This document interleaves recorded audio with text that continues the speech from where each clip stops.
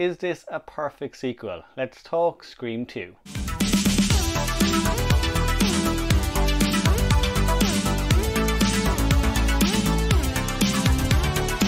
Guys, and welcome back to Dino Reviews. We're continuing on with our 31 days of Halloween, and today we're looking at Scream 2. So Scream 2 is a 1997 American slasher film directed by Craven and was written by Kevin Williamson. Now for me guys, Scream 2 is actually one of those very rare examples of a perfect sequel. It does so many good things right that it is kind of bigger, it's bolder, and it's bloodier than the last one, while at the same time being just as good. The movie picks up with another great opening scene. So with the last movie Scream, we got that great scene with Drew Barrymore that really just kind of threw our expectations out the window.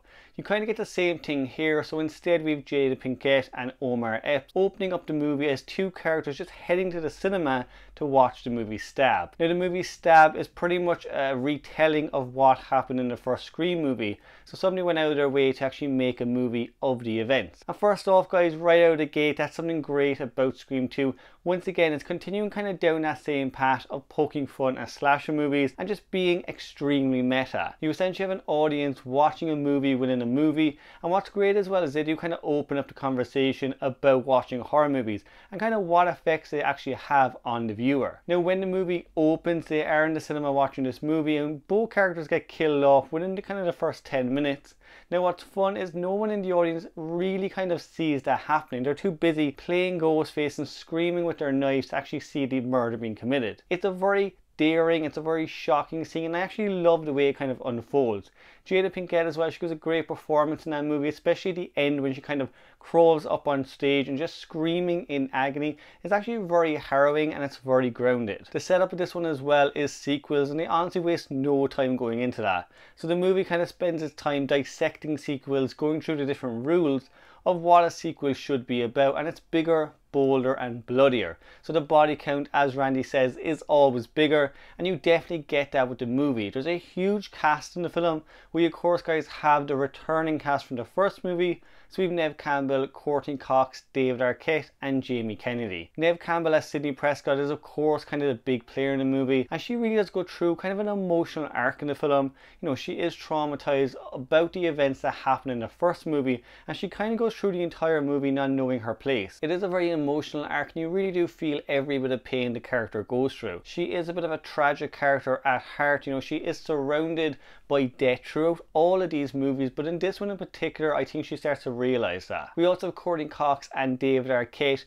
so they are back from the original movie, kind of following the same storyline. They kind of have this love-hate relationship.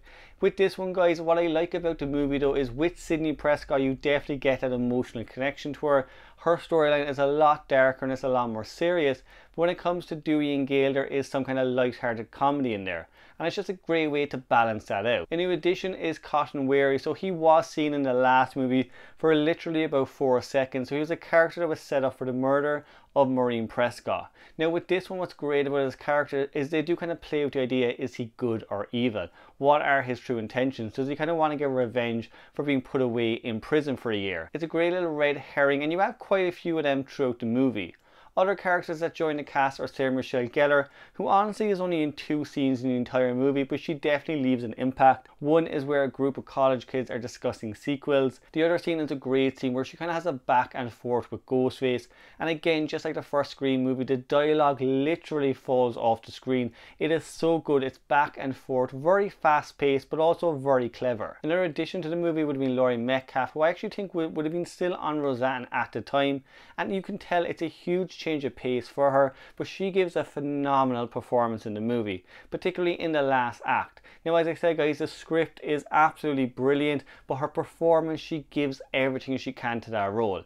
It is one that kind of keeps you glued to the screen. It's in the last act of the movie, but it's absolutely phenomenal. The body count as well is much bigger in this movie, but so is the cast. Craven had a lot of characters to juggle in this movie, and at times you do slightly forget about every character. But what I like is when people start getting killed off, when the cast really kind of gets cut down, you do kind of know who the bigger players are. Now with the deaths, there is of course a huge death in this movie. If you haven't seen Scream 2 already, this is going to be a big spoiler, but it has been out for 20 years. So Randy gets killed off kind of in the halfway mark of the movie, and it's always been a bit of a decisive one between fans. For me guys, I actually think killing killing off Randy in Scream 2 at the time was a very smart move. It kind of gave the movie a little bit more danger to it that anybody could get killed off. But at the same time, I do think killing him off in the long run for the series was a mistake. The movie also has a lot of action to it, so it's a huge kind of, I suppose, car chase scenes. It's really exciting, it's really exhilarating, but it actually ends with a really quiet, tension-filled scene where two characters kind of have to crawl over Ghostface while he's unconscious.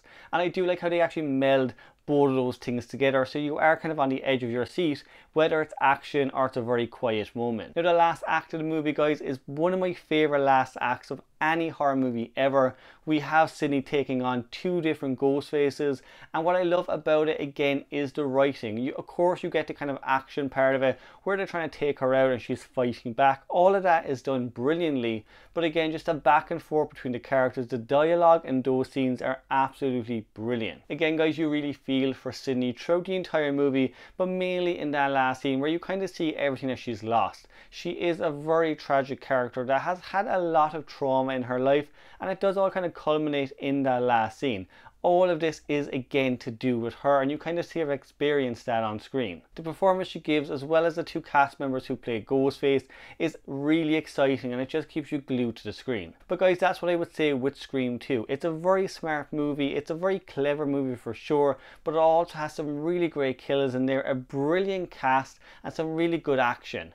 Honestly, guys, this is one of the best sequels I've ever seen for a horror movie, and just sequels in general. Sequels tend to be hit and miss, but this one does everything right. It's clever, it's witty, it's scary, and it's just as good as the original. But guys, if you're a fan of Scream 2, as always guys, let me know down in the comments below. If you can, guys, make sure you pop on the notification bell. Remember guys, we are doing 31 videos for the month of October, and if you haven't already, subscribe to the channel, and I will see you in the next one.